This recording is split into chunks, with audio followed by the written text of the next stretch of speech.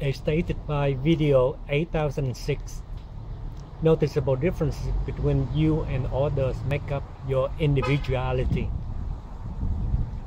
Individuality, that means personal distinctions. If you want to professionally run your business of the self, you must understand what is hidden deeply within the self. Self, that means segments of individuality. The self is made up of one and only one true self, plus as many purselves as you have pursuits. What others see of your true self is your identity. What others see of your purself,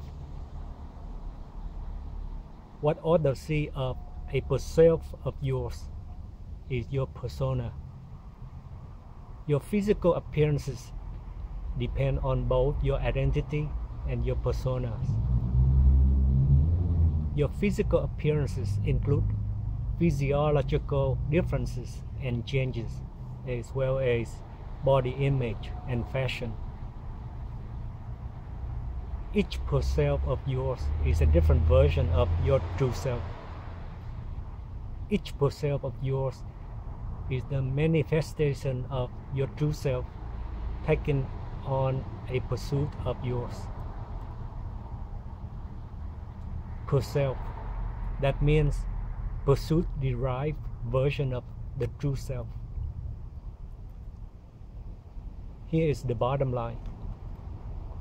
To understand what is hidden deeply within the self, we need to understand what the true self is made up of. Your true self is your personal foundation. Here, the word true self is spelled without a space in between true and self.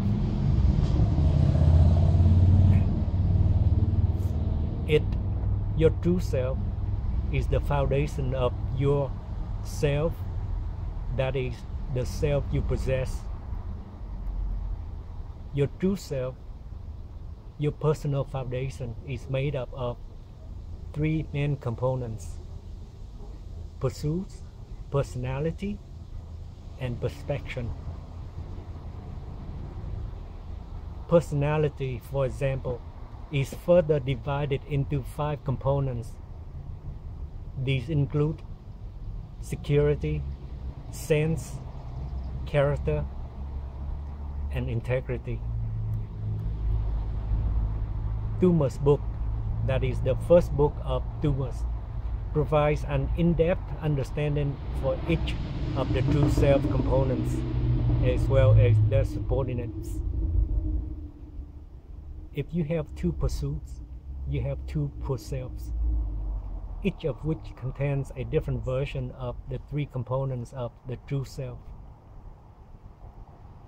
For example, if a pursuit of yours is sport, a purself of yours is your sport self, which carries a sport personality, a variant of your true self personality.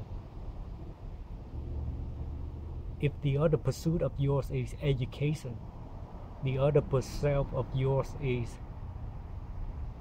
your student self, which carries a student personality, another variation of your true self personality. In the above example, you have the self that is made up of 3 self segments: your true self, your sport self, and your student self. Your sport self is a sport-based version of your true self. Your student self is a school-based version of your true self.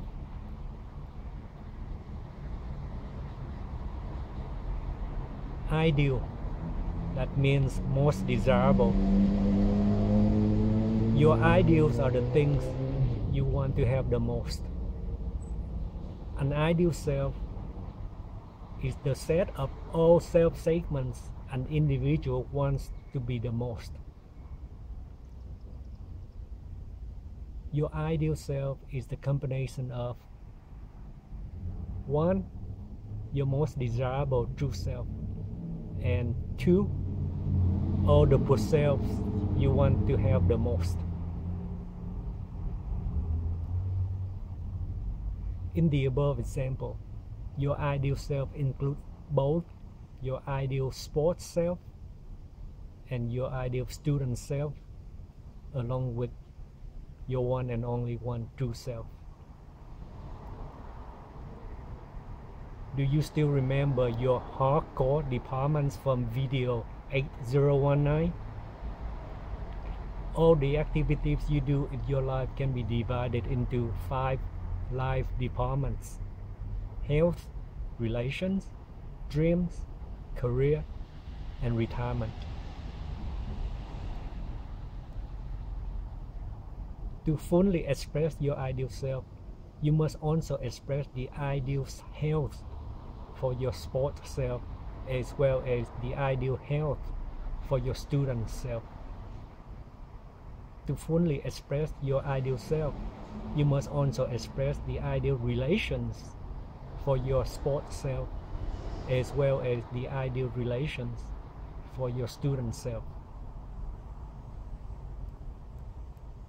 To fully express your ideal self, you must also express what are ideals in health in relation for each purself of yours. It is not practical, however, to aim for your absolute ideal self. It is more practical to aim for your target self. What is your ideal self of 10 years from now? What is your ideal self of 20 years from now? Your ideal 10-year self and your ideal 20-year self are 2 different target selves of yours.